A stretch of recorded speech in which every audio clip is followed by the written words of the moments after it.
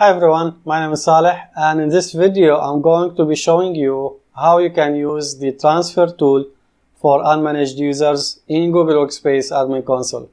This is a very common case with the organizations that are having users in thousands, and sometimes even the medium organizations might have this case. And personally, I have encountered this case many times when I was working with customers to set up their new Google Workspace accounts and Admin Console. Basically, it's a case when users using their work email, and when they register by themselves to use Google services and they set their username as their work email. Then once you are as an administrator and as the whole organization wants to start adapt Google Workspace, you will find out that there are some accounts, some usernames are being used by other people in your organization and you didn't know about this at all. So in this video, I'm going to be showing you how you can handle this situation and what are the options that you can have for this. So stay tuned while I go through all of these options and points with you. And also please like the video so that it can reach more people who have this issue and are suffering from this, because I really know the frustration from people about when you encounter something like this and something you didn't really expect. Transfer tool for unmanaged users. You might have heard of this or you might not. This is a special case that somehow is common with very large organizations or enterprises. The idea is some individuals might register with Google services with their personal accounts, but they would set the username of that account as their business email address. And when they create this account, they would be required to verify that email.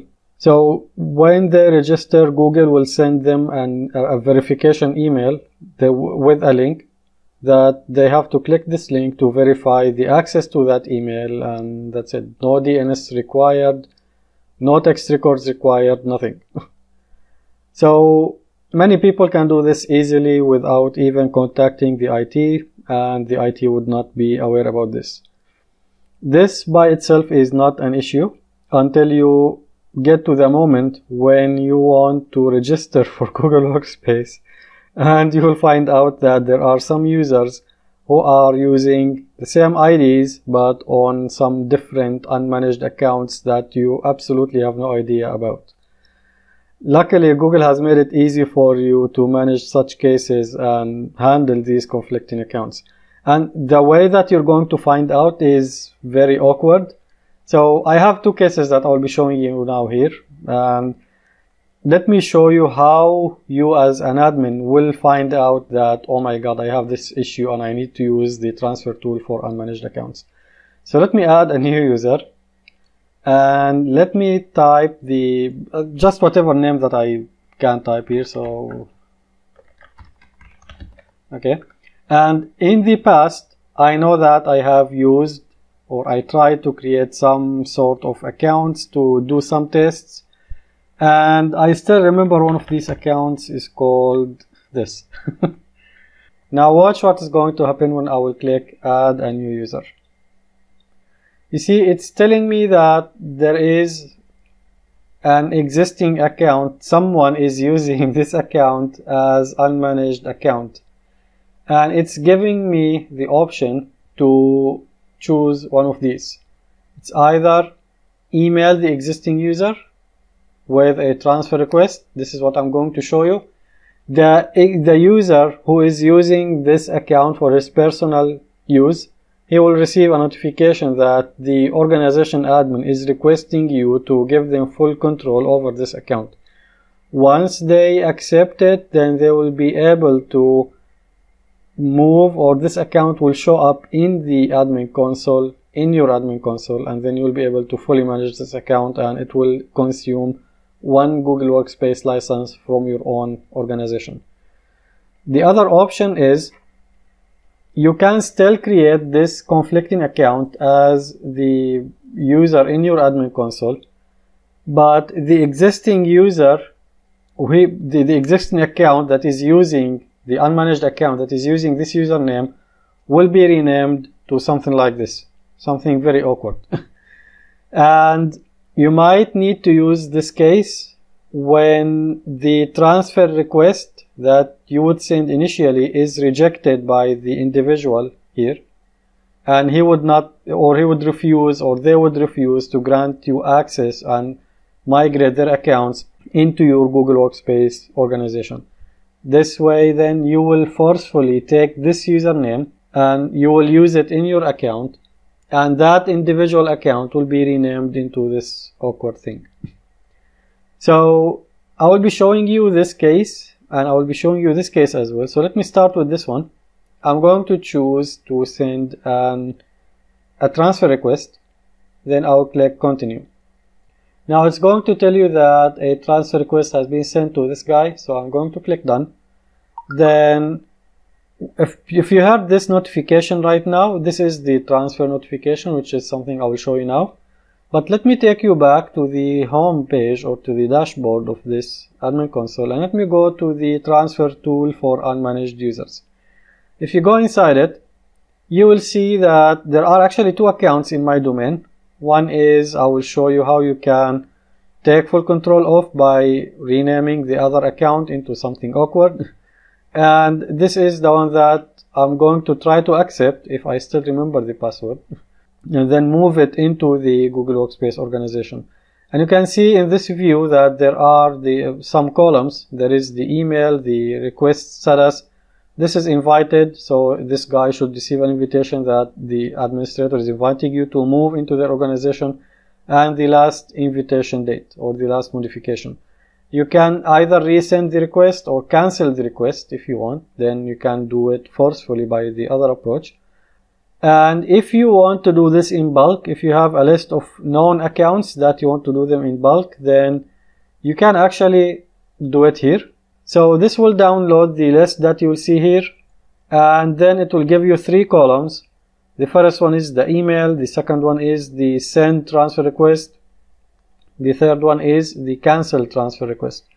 So basically you will fill a list with the email addresses here, and then you will put in front of each one yes to send the transfer request. And of course this should stay no, so that the transfer request is not cancelled, and then you will attach the CSV file again. So now if I take you to my email, and this is a catch-all, I have to set up a catch-all rule so that I receive the notification here. This is the notification that is sent to this individual account holder or the individual user. And as you can see, it's telling you that your IT admin is requesting you to transfer your Google account to the Google Workspace organization or account. This is the result of the transfer. You can expect that they will take full control of the account, and some other services might not be accessible and so on.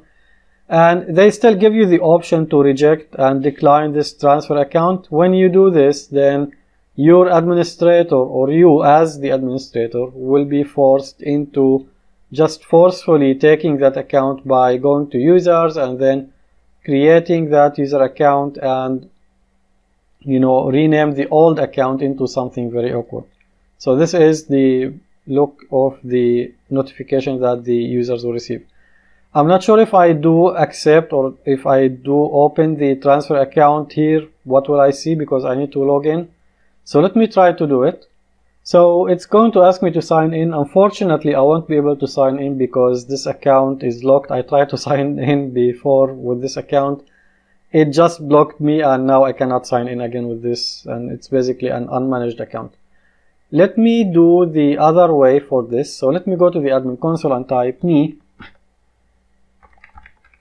And then the account is me at my domain, and let me remove this. So again, when I do add a new user, it's going to show me the dialog that there is a user holding this account before. So I'm going to choose the second option, create a new user, and forcefully rename the old account into something else. So now that's it. I have the account here. It's already created.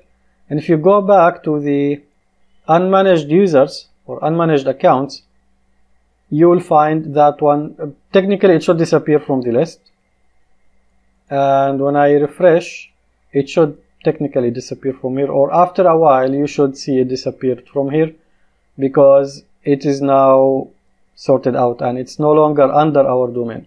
Now, just before I finish this video, there are two important links that I want to leave you with. The first one is called Migrate Users with Conflicting Accounts.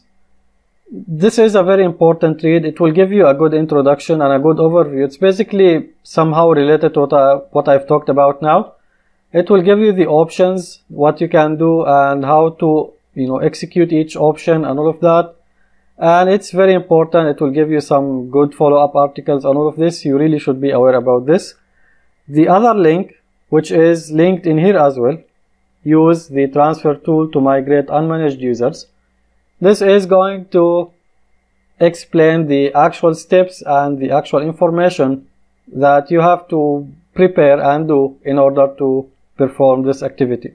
It will give you some sort of a checklist and some sort of a process that you can follow. It's really important and critical that you are also reading this. If you are a large organization, most likely you will have this case. I have seen a lot of organizations with even hundreds of users who are having this case, and you don't need to talk about the thousands of users, those enterprises and the organizations. So it's very important and very critical that you know about this feature and it's existing in the admin console. And also it's important that you know how to use it whenever you need it. Okay, so that's it for this video. Hopefully you have learned something new today and this content was useful for you. Please like the video so that it can reach more people, and also please subscribe to the channel and click that bell button so that you can be notified whenever I put any new content. Also, if you are interested about more content related to Google Workspace and how to manage Google Workspace and how to administer Google Workspace, then you might be interested with my Google Workspace Admin Training and course on Udemy. It's a very comprehensive course and a very detailed course actually, and it's going to be all of the help that you need in order to do your daily management tasks and your daily administrative tasks in Google Workspace. It will talk about the email security, the user security, and also what are the options to manage the services and all of these things that you can imagine in Google Workspace. If you are interested with that, then you can get it at a discounted price through the link in the video description. And I really look forward to get your feedback about this and about all of the content that I really put in YouTube or in Udemy.